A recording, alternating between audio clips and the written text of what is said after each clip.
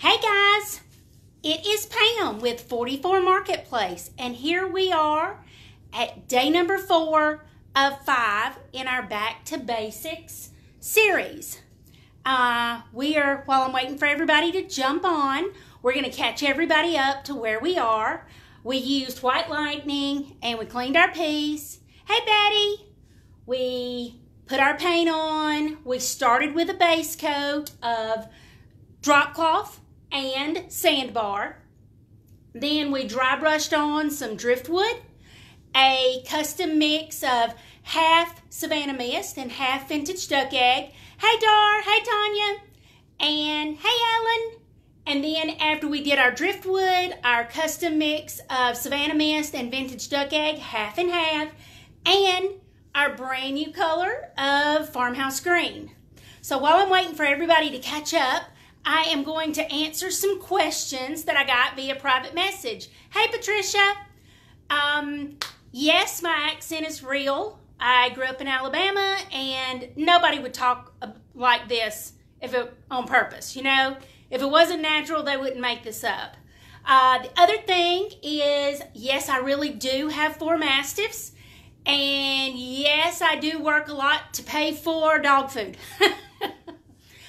Also, there are going to be several Dixie Belle retailers on here tonight watching. So if you're in an area and you don't know who your Dixie Belle retailer is, please put what area you're from so that if they're on here, they can let you know that they're here, where they're located. Because like I've told you guys before, if you don't have a local Dixie Belle retailer, I would love to be it, but I don't want to take away from anybody's Dixie Belle retailer.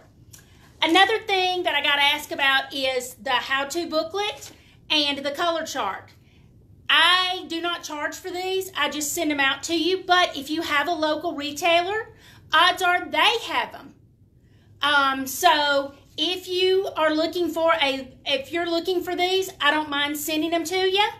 But if you've got a local retailer, odds are they have them and they will happily give them to you.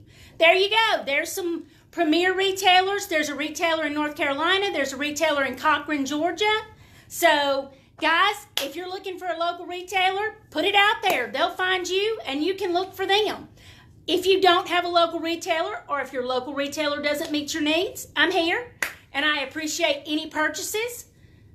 Oh, there's Art Shattered. Hey, Art Shattered. Thanks for tuning in. Okay, so, hey, Billy. Okay, if anybody's having problems, let me know. I'll probably have to put my glasses on right now. I can see you. We're looking for a retailer near Jupiter, Florida and Southeast Wisconsin. So if there's one out there, y'all comment because we're looking for one. Okay, so we put our base coat on here. We have distressed it. Hey, Leah. Hey, Debbie. We have got this already, and I'm going to tell you I worked on the top, but I'm not going to show you what it looks like because tonight we were supposed to do waxing and glazing, and I'll tell you when I started messing with the top today because I was at the store. I'm at my store all day on Thursdays if you guys want to come by and talk paint. My vision for this piece changed a little bit. Hey, Gary. Hey, Margie.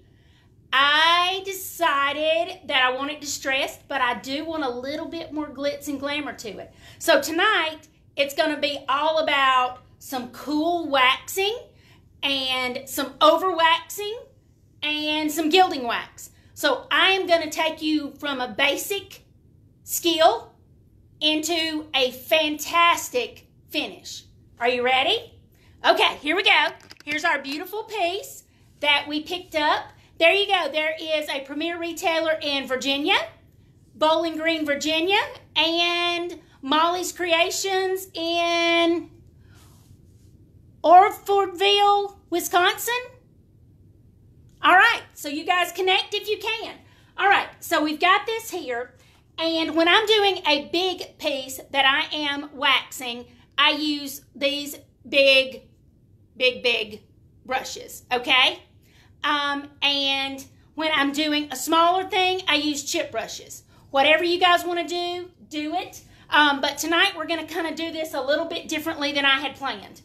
Okay, So we've got these beautiful raised panels, which I haven't ruled out putting some patina on. I just don't know that we're going to have time tonight. Okay, so what I'm going to do is we're going to start here. Hey, Laura. Hey, Lori. All right, so we're going to start here with our grunge gray wax. Okay, and guys, I'm on Android, so there's no way to flip it around so it's not backwards. I've gotten that message several times. Okay, so here we go. We are going to wax this up, and you guys may wax differently than I do, but I want a good coat of wax on this so that you can see what I'm trying to do. I'm covering it completely with my wax, okay? And you guys are going to think I'm crazy, but this is the vision that I have developed for this piece. Oh, and the other thing that came up, yes, this piece is going to be a display piece, but I've had 2 people ask me if it's going to be for sale. Yes. When I get finished, if you guys are interested in buying it, because I've used it in a live, it'll be $175. So, if you're interested, hit me up on Facebook. All right. So, you guys keep trying to connect with your retailer. I am going to put gray wax on here. Lots and lots of gray wax. Okay? Can you guys see how much gray wax I'm putting on here? Lots and lots of gray wax. And the reason is because we're going to kind of change this up a little bit. There's no skill to this whatsoever, okay? I told you guys this is back to basics. We are just putting gray wax on here. Okay? We got to make sure we get it all the way around. So now can you see the difference in this door and this door? All we've done is we've taken this brush, which is by Chalk Mountain. It's fabulous. And we've put this gray wax over here. Now we're going to take our little rag and we're going to wipe it back some, okay? But now I put it on heavy enough because I want this door to have a gray feel. No, I did not clear wax, not for the finish that I'm going for. Typically, I clear coat before I put any wax on, but that's not the goal that I'm going for. I really want a lot of this gray wax to stay in my paint. Okay, I'm telling you, we're going to take a basic skill and we're going to turn it into a finish that is to die for. Because I think a lot of you guys are afraid of the paint, and there's no reason to be afraid of the paint. Typically, I only use wax for accenting, and that's what I'm going to do with this. I know it seems like I'm waxing the piece, but I really just want it to dirty up my paint. That's the best way to put it. I just want dirty paint. Because I love what this grunge gray does to all of these colors of paint. Because remember, we already have 5 colors of paint on here. We started with drop cloth and sandbar as our base coat. And then we went to farmhouse green. We did half Savannah Mist and half vintage duck egg for a custom mix of paint. And besides that, we did what color? Driftwood. All right. So, now we're wiping this back. And I'm wiping fairly vigorously because I want there to be some of the gray wax left, but I don't want it all over everything, okay? And you're going to see what I'm going to do in just a minute. All right. Let me tell you guys, while I'm doing this, the sweetest thing happened today. One of my customers came in and hugged my neck today because she has enjoyed the live so much, and she and her daughter bought some paint, and they showed me their projects they're working on, and I can't wait for them to get finished so I can share the pictures with you guys. They've got some great projects to work on. All right. So now can you see how much lighter this door is? But I left the wax in these little crevices around here, okay? Hey, Destry, you didn't miss anything. We just put grunge gray wax on here to dirty my paint up. Now that I've dirtied the paint up, we are going to add white wax, because white wax over this gray wax gives me a little bit of a marbleized effect. Again, this is just a basic skill. All you're doing is putting a little bit of wax over what you've already put on here. Now remember, this is our door that we've got our 5 colors on. We're not going to do this door because I want you to see the difference, okay? Now, you guys keep an eye out. We've got a lot of local retailers on here tonight, and they're wanting to connect with you guys. And don't forget, you can shop with me. All you got to do is click the Shop Now button or go to 44marketplace.com, and I've got everything on there. And I even offer free shipping if you spend $50 or more. So, all right. So now we put our grunge gray on there. And do you see what I'm doing? I'm smearing white all over it. It is amazeballs. You'll see what I'm talking about. This is just a basic skill, okay? Super basic. Taking a brush and wiping wax on a door. I mean, anybody can do that. And you see, I'm not doing it any certain way. It's just kind of a willy-nilly. Somebody said they like that word. I love to use that word. My grandmother used it a lot.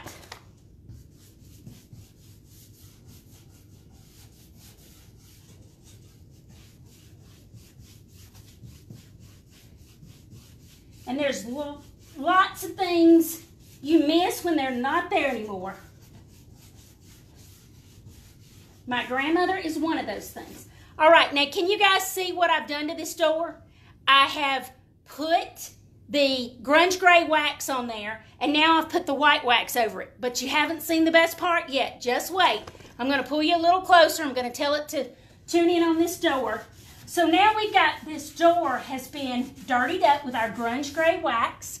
Like I told you, we're just doing basic skills. You could have taken a rag.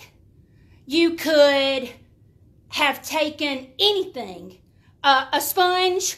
You could take the back of this sponge and put your wax on there with. That's all you got to do is just put your wax on there, okay? And wipe it back.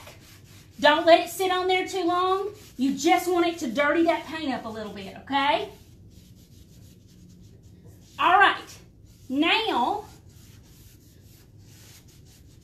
we have put grunge gray wax over our 5 colors of paint. We have put the white wax over it, which gives us a little bit of a marbleized effect. You can see the gray and the white. Yeah, amazeballs is another word that I say a lot. My grandmother didn't say that, though. Okay, so now we have done this. And like I said, there's nothing to be afraid of. This is just fun. This is relaxing. Okay, so now you know what we're going to do? We're playing with gilding wax. That's what we're going to do. Okay, I don't know if you've gotten any of the Dixie Belle gilding wax, but I am flipping addicted to it, okay? I love me some gilding wax, and I am one of those that puts a lot of it on, okay? I love this stuff. It gives a great touch of drama, glamour, whatever you want to do. Okay. Yeah, exactly like Ellen just said, it's just paint. You're not making a lifetime commitment, and premier retailers carry it all. Okay, so you know that we've got this kind of a little bit of a blue on here, right? So what we're going to do is we're going to take our little chip brush, and it has a little bit of paint in it already. I'm just going to a little bit of gilding wax in it already because I've already been playing while I was waiting for this. So, the first thing we're going to do is we're going to add a little bit of drama to this piece because it really doesn't have enough definition for me, okay? Chip brush. A messy chip brush at that, okay? This is my black gilding wax. It's fabulous, just so you know. And I just kind of wallow it around in there and I get a little bit of it on there. Now, it's kind of like dry brushing with your gilding wax, okay? I want you to be able to see the door good and so you can see the difference. We're just going to go up and down, up and down, up and down. Just so that the tips of your brush touch that raised panel. Do you see the definition that brings out? Just a little bit of definition. If you don't get enough definition, wallow it around just a little bit more and back over it, okay? Super easy. Now, once you've done that, you can take your same chip brush, or if you're a little bit more worried about getting too much on there, take one of these brushes. It's an artist brush. See how it's shaped? Take one of those and kind of drag it in that little crevice right around there that outlines it. Okay? Super easy. Again, all basics. You're going to end up with a very beautiful finish, but you're doing all basic skills. There's no artistic effort required whatsoever. If there was, I couldn't do it. And I'd like to do it around the second level of the raised panel as well, okay? Because I want there to be a shadow there. When you look at it, I want there to be a shadow there. That's all I'm doing is dragging it so that there's a little bit of a shadow in that crevice, okay? Again, basic skill. Taking a little artist brush with a rounded tip. I don't know if you guys can see that. And that's it. We're just creating a little shadow around there. All right. So now we've created a shadow. And if you want to put a little bit of the black around here, you can. It's totally up to you. I love a little bit of drama in my piece. So I like to put a little bit, but that's not the best part. We're going to, I want to rub this in. Okay. All right. If you notice you got a little heavy in spots, because I really do. I know I am country as can be, and wallow around is one of those words, you know. Okay, so now, can you see what a difference we've already made in this door? Well, that was only black gilding wax. Now we're going to go with the fun gilding wax. This is our new turquoise. I don't even remember. Turquoise teal. Sorry. Didn't remember what it was called. Okay, so now we're going to take this same brush that we put the black on with. You may, if you're nervous about it, dust it off on a paper towel or something. But really, if you just put a little bit in at a time, you're not going to get enough on there. We want some blue shiny stuff on this thing because it makes it gorgeous. So we're adding some blue shiny on here because we want this to have a little bit of a shimmer and a shine, and we want it to make people smile. And now I want the blue specifically on this edge. I wiped the other wax back right there even more because I want this edge that's raised. We've got the shadows with the black gilding wax, but we want the outset with the blue. And if you, like I say, if you want a little bit, wipe it all around. The more the merrier. I'm just saying, you know, it makes it cooler. And if you don't like it when you're finished, paint over it. No harm, no foul. Now, you know what's next? We've got to have hammered copper because we're going to make it have a little bit of a shine. Okay, so you can see we've got nice depth. We've got our outset with our blue. And now we're going to go back over it with a little kiss of a shine. Again, you're just getting a little bit on your brush and you're dragging it up and down. It's just enough that if you see it at certain angles, and I will tell you, I do like to put my brush perpendicular to these sharp edges so that they'll have a little bit of a hammered copper effect. And I'm doing it on the sharp edges in both the first level and the second level. Because, you know, like you said, a little shimmer is always cool. I mean, you know, it's like, why not? It's sun-kissed. But it's just enough. And while we're doing it, let's just go around the door too. I mean, the door needs a little kiss of sunshine too. There we go. Okay. We're going to get some on the hinges. I mean, if we're just doing it, we're just going to get it all over the place, okay?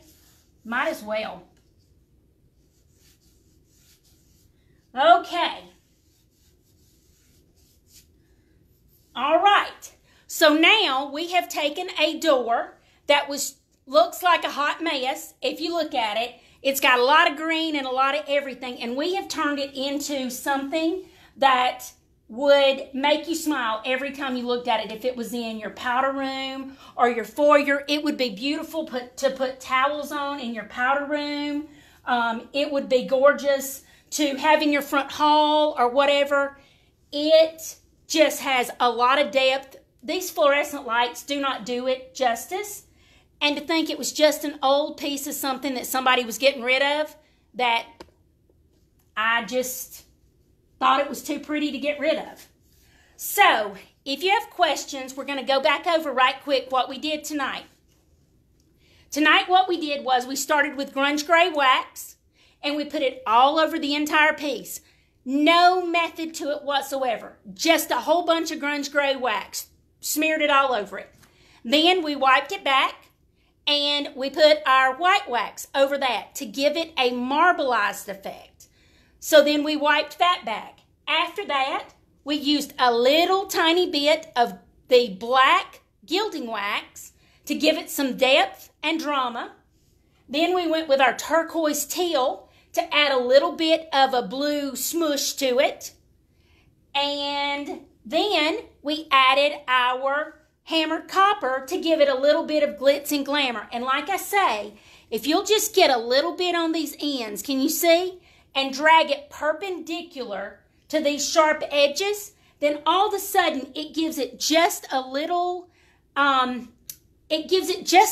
gild right there on those edges. And it looks like maybe at one time it was even, I don't know, maybe it was even hammered copper underneath all the paint.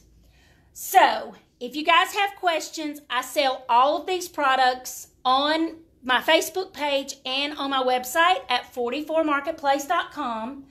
I do offer free shipping.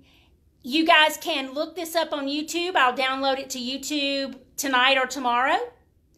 And I will also leave this up on my Facebook page. If you guys would share it, that would be great.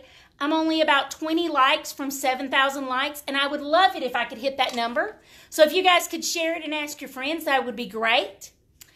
And if you guys have questions, please let me know, because look me up on YouTube as I'm Pam Haskins. I'm pretty easy to find, and most of my videos are either about dogs or painting. That's what I live for.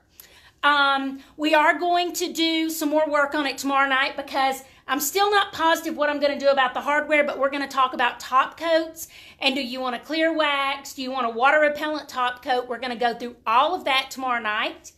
And again, if you don't have a local retailer and you guys need one of these, private message me your address and I will get it out in the mail. I sent out, I don't know, 50 or so in the last couple of days. So if you guys need one, if you've ordered from me, it will be included with your order. And we're going to talk about top coats with no brush strokes tomorrow. So I will see you tomorrow at 9 o'clock. And thank you guys so much for tuning in. It means so much to a small business like me. I really appreciate it. Y'all have a great night. Thanks, y'all.